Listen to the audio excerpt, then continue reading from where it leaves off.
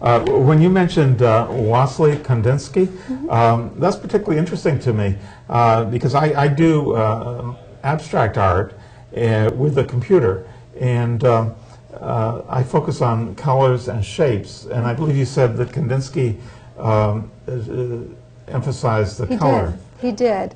He did, and he was also very interested. He believed that shapes had inherent colors that fit them, and to support that theory, he sent out postcards, about 1,000 postcards to people in his town, and when they came back asking about colors and shapes, what color is a triangle, what color is a circle, what color is a square, and then he compiled that information, and he found it was pretty unanimous that people thought that squares were a certain color and circles were supposed to be a certain color.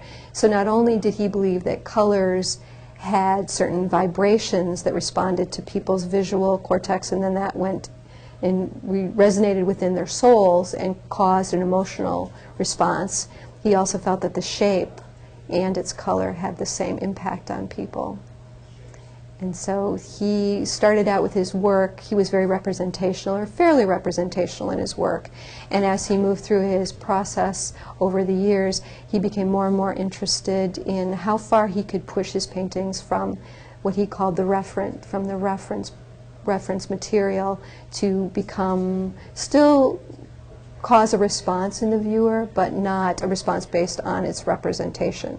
So, for example, he did a series of paintings called The Blue Rider, and when it started, it was pretty clear it was a blue horse and a rider and hills and some buildings.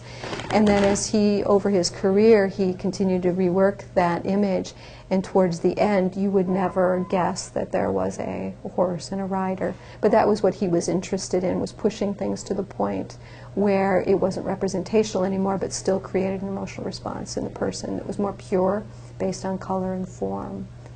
So your work sounds like you're wrestling with some of those same issues about shape and color and abstraction. My first degree was in electrical engineering, and I started work as a programming computers for Bell Labs, and so when I became interested in art after studying at the University of Paris, I wrote computer programs to automatically create, or the computer would create the artwork, and then my artistic contribution would be to select from what the computer has an opportunity to create something like 20 million pieces of art with an inventory of shapes and colors, and then I would watch as they came up on the screen, and I would select what I thought was worth printing. And I have on the walls of my apartment, I have paintings that have been done that way. But in college, I had a couple courses in psychology, so since I was doing abstract work with the computer, I tried to relate that to the rope chart charts that I study in psychology. And I've had a little success with that. One friend of mine that's a professor of psychology was able to see some symbolic meaning in the computer work. I don't know that the computer actually, if we believed in Ouija boards, we could also say that. So may I ask you, you call these paintings the work that you're doing, do you actually use paint to then paint the pictures that you generate on the computer, or are you calling the image that comes off of your printer a painting? Well, actually, I'm calling the image that comes off the printer. It's ink on paper, and you can get more elaborate canvas to go through the computer printer. So I also thought of the possibility that if I was really one that I really liked, it could be reproduced by a painter just copying with oil on canvas. But the reproductions that are in my apartment, they were made with a printer, and they're 8 by 10 with a metal frame.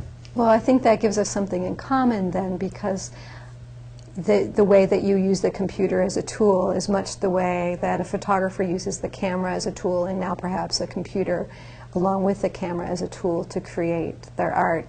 And when we were talking earlier about photography competing against paintings and often being seen as less of a fine art form because it can be made multiples.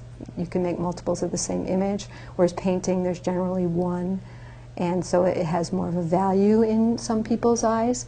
But the work that you're doing is more similar to photography, and it's still as valid as art, and you're calling it painting, which I think is really interesting. And I'm not saying that it's not painting, but I thought that that was interesting to me, that it's computer generated, but it still is considered a painting or fine art, much the way the photography has had to struggle to be considered a fine art form alongside its fellow painting.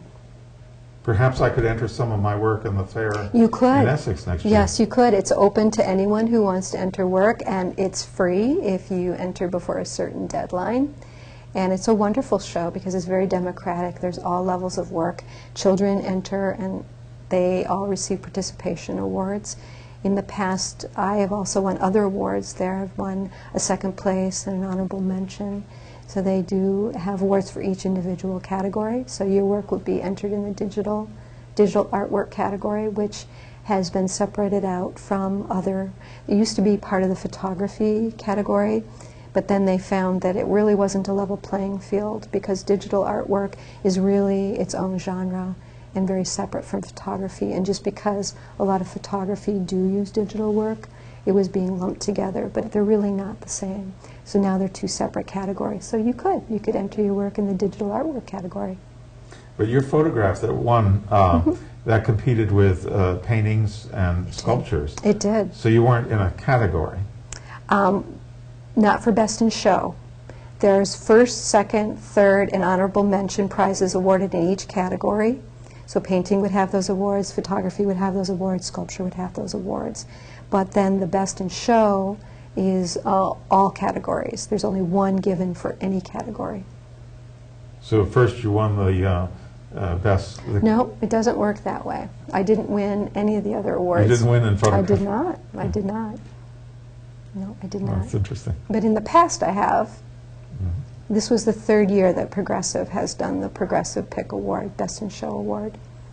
And I've been entering this show as well as many other shows nationally for about 4 years.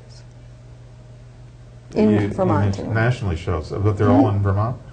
No, I submit work to shows all over the country. And I have a piece in Wisconsin at the, I'm trying to think of the name of it, Marshfield Clinic, which has a biannual show, and they purchased one of my pieces. I won a Best in Show award at that show, and they purchased, or I donated the piece to them that won the award for their permanent collection.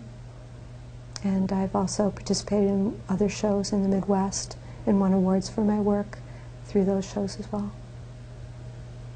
I also sell my artwork, and a question that came up to me was that since it's printed from the computer, I could theoretically sell the same work more than once. I never have done that, but you do that with your photographs, yes. Don't you? Yes, I do. Yes. And I think that what you're talking about is another challenge that photography has had, and it may be a similar challenge to printmakers or any artist that works in editions where there's more than one of the same piece. Paintings we're used to, there's one painting, and the painter painted it, and that's all there is. Whereas with things like lithographs and silk screens and artist books, a person can make an edition. And so a lot of photographers, once they become fairly famous, they'll do limited editions of their prints where they'll make only so many copies of each image. And that increases their value because there's only maybe 25 in existence, and they won't make any more than those 25. But it's more common for people who are emerging artists. They don't often limit themselves in that way. So we have your award-winning photograph here on the show. Yep. But if you sell that, the person that buys it, they won't object to having the show repeat, perhaps around Vermont. And my experience has been that people feel flattered if they have bought my photograph and then they see it some other place, or it gets some attention in the newspaper, or they feel really flattered. They own it, and they own one, and it's exciting to them. So I haven't had people feel like, oh wow, I bought one and now there's another one in existence. I haven't had that experience. Generally, people feel pretty proud. Yes, I would feel happy if I bought a painting and then I saw it, or Right. a photograph and then I saw it on TV. Yeah, exactly. Because it makes it more, other people like it too, so it validates your own choice. So I think that it does make people feel good when they see the work other places. Mm-hmm.